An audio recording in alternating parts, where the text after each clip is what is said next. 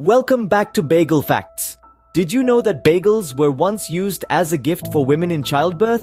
Yes, in the 17th century, they were given as a token of good luck. Moving forward a few centuries, in the late 1900s, the bagel union in New York was so strong, it was almost impossible to find a non-union bagel baker. Talk about a tight-knit community. And now, for the sports enthusiasts out there, ever heard of the bagel tennis biscuit? In the early 1960s, Frank Sinatra was rumored to use these bagel-shaped tennis biscuits for practice. Stay tuned for more unbelievable bagel trivia and facts. Remember, there's always more to learn when it comes to the world's favorite ring-shaped bread. See you soon.